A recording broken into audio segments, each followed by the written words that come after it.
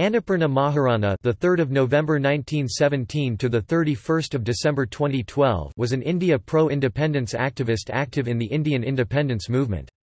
She was also a prominent social and women's rights activist. Maharana was a close ally of Mohandas Gandhi.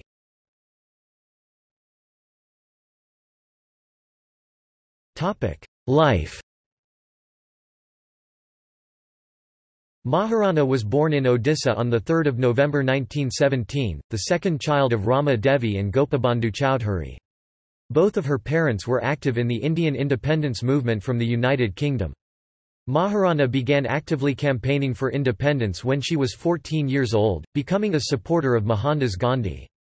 In 1934, she joined Gandhi on his Harijan Pada Yatra march through Odisha from Puri to Bhadrak.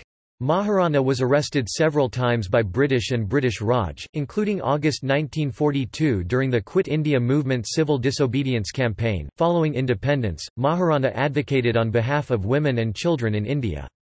She opened a school in Odisha's Rayagada district for the children of the area's tribal population. Maharana also became involved with the Bhutan movement, or land gift movement, started by Vinoba Bhave. She further campaigned to integrate the dacoits active of the Chambal Valley. During the emergency, she protested by helping Ramadevi Chowdhury with their newspaper published by the Gram Sevak Press.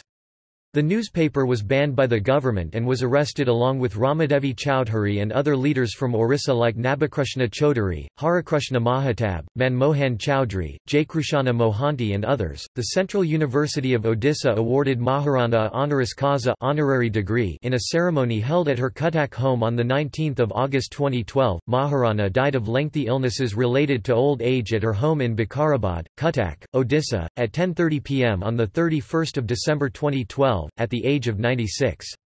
She was survived by two of her sons. Her late husband, Sarat Maharana, died in 2009. She was cremated with honours at the Kanagar Crematorium in Cuttack on 2 January 2013. Governor of Odisha Murlidhar Chandrakant Bandare and Chief Minister Naveen Patnaik described her death as irreparable loss to India and Odisha.